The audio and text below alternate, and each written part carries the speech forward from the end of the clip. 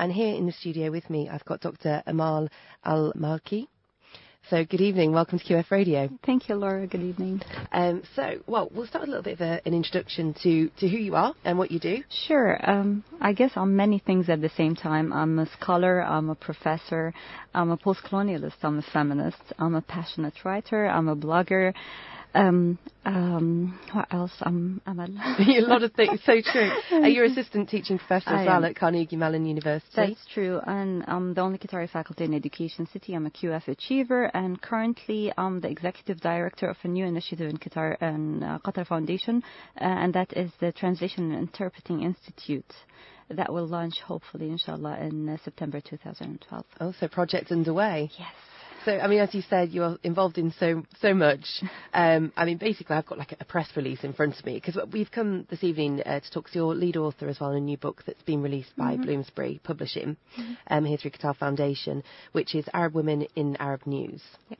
So we're going to be talking about that. But I was looking, I got this press release and I was like, what? There's so much I could talk to you about outside of the book, you know, because you are a very, very busy lady. And also, having not met you before, you're very young, so you never know what to expect to go through. But so welcome to QF Radio. It's great to have you. Thank you for having me. So I guess really we should talk about the book. So let's start with the title. I guess really is a good place to start, and just really what the book is about. Sure. So Arab Women in Arab News, Old Stereotypes and New Media. Let me tell you a bit about the research behind the book. Our review of literature indicated that there is 30 years of research in Western social science finding that Arab women are depicted in Western news as passive and oppressed. Surprise, surprise.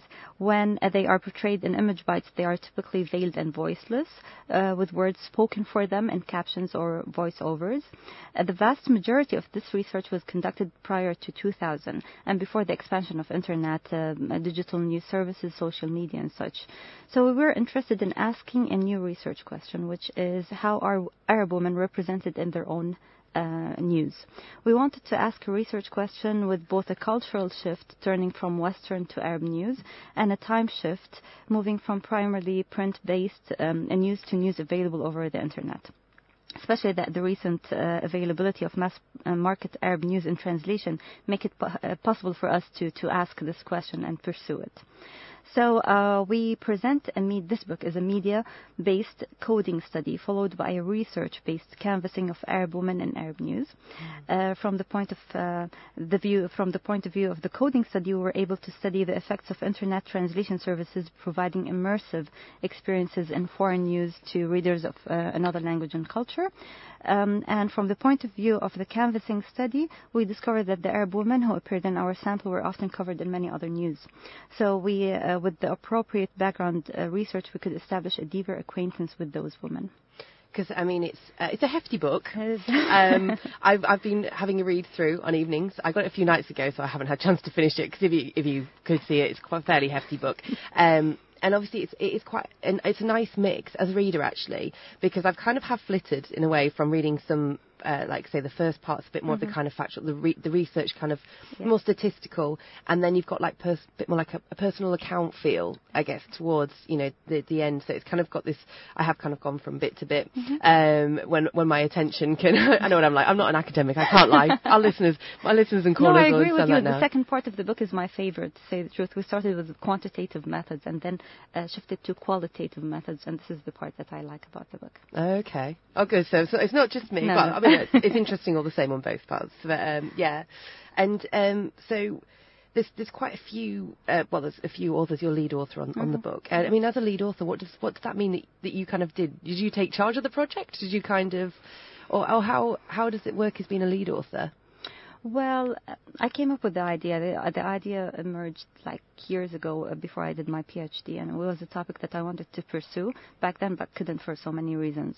So then years afterwards, my mentor, who is the former head of English in Carnegie Mellon, Pittsburgh, actually pushed me to pursue this question. And we, in terms of funding, we wrote a proposal for Qatar National Research Fund, and we were granted an NPRP PhD in its first cycle. So we were granted the grant to investigate Arab women and Arab media. This research has resulted in a couple of published papers, conference papers, and this book that was the icing of the cake. So besides myself as the lead author, and David as the second author, we had an amazing research team, and each one had its specific role, I guess. So we had Sigru, for example, from Pittsburgh campus, has constructed an electronic coding environment that supported the coders, myself and Kira. Kira joined us as a curious grad student, actually, from Pittsburgh, and in no time became a master in coding Arab women and Arab news. She was the student who managed in a very short time to surpass her teachers, and deservingly was rendered as a co-author. Okay, so she was again very, I guess, emerging as a straight out of university, effectively, exactly. And well, that's really encouraging. Yeah. I mean, do you think that? I mean, for you, obviously, it's an interest, and you're saying you're a feminist, you know, and so it's quite a personal topic to you, and something that you said, like, you've always, for a long time, it's been there. You'd like to investigate this That's topic. True. You know what? The Arab woman is one of the central fault lines and the clash of civilization rhetoric between Islam and the West. And I personally do not subscribe to this rhetoric or this paradigm. Moreover, I'm an Arab woman and a scholar, and I think it's my duty to attempt to address these faulty stereotypes. And at the same time, I'm a Western educated. I think I should converse with the West and educate them about us, Arab women.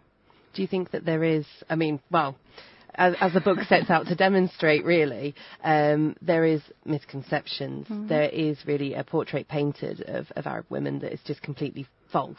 That's true.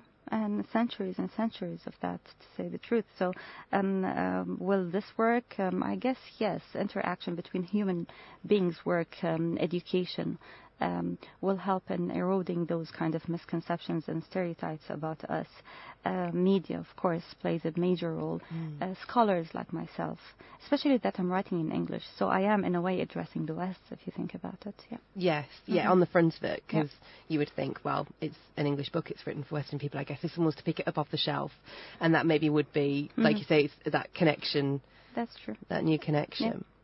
Yeah. And I mean, who do you think, reader-wise, who do you imagine is going to perhaps pick up this book, or who do you hope is going to pick up the book and read? Who's my audience? I had the West in mind when I wrote it. One of my favorite writers is Edward Said. I'd like to follow his steps, to say the truth, and he's one of the people who advocated the right of the Palestinian, cause and the states. Although he is a Palestinian, but he was not a Muslim, and he wrote, the question of Palestine and Islam and such. So I'd like to be Edward Said, in a way. But again, I am a hybrid. I belong to this generation that speaks two languages at the same time and mingle and code switch. So I am writing to my generation, the educated generation. And I hope that this is a book that could be taught in universities. And I've heard that some are interested in teaching it. I was going to say, because I was thinking of my sister. She might be listening in England now. And some of the studies that she did for her masters and things, it actually ties in quite nicely. Women in diplomacy and all sorts of things like that. So kind of, and I was thinking, I was like, she'd probably be quite interested to have a read when she comes to visit. I'd be like, you've got something to read, here's a book. So I agree, that was going to be my next question, really, if you thought it could be integrated into educational programs. And Definitely. I teach a variety of courses in Carnegie Mellon, creative writing courses, Islamic feminism, translation, what else? And this actually could be a course that I teach next.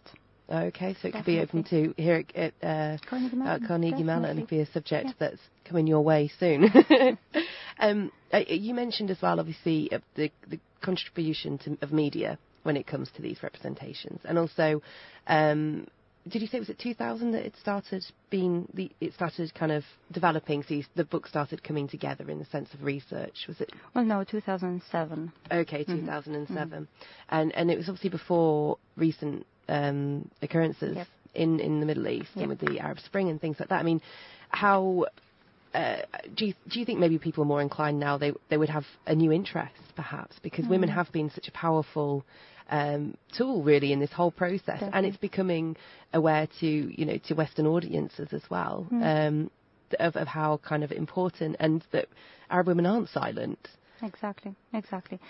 So I think social media did put women in the forefront of the news, especially during the Arab Spring, and made them participants in the making of the news.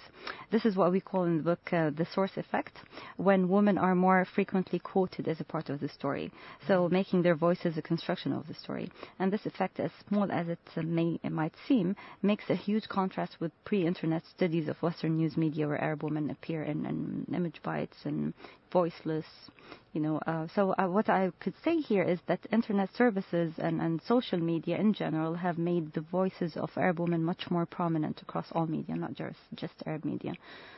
Yep. So it's widening up, and obviously Twitter, Facebook, everything like that. It's just one comment, whatever goes out there, and it can be spread across the world with millions of ears and eyes kind of listening and watching. So really incredibly powerful. And through the research you've done, do you think that it's going to be an evolving, the stereotype will change, will move, I guess everything evolves, but what do you kind of see next for this topic? How do you see, if you're in the future, kind of revisit the book and think, if you were to rewrite or, or to look at kind of the next chapter effectively, how do you personally see things moving? I don't know. I believe in the power of the written word. So I think books like this are important in changing those stereotypes and breaking them and confronting them. Speaking out, either as a scholar or as a woman. Yeah, this is a way of doing it as well. Education. Education City is a good example of that. Bringing people from different parts of the world, from different cultures, mingling, teaching them tolerance and how to speak to each other. It's very important. So you're obviously very highly involved in Qatar Foundation, with working here, with teaching here, and as a QF achiever. For those who don't know what a QF achiever is, can you tell us a little bit about it? Oh, so I was one of 10 or 12 QF achievers that were selected as achievers for their contribution. I don't know what to say.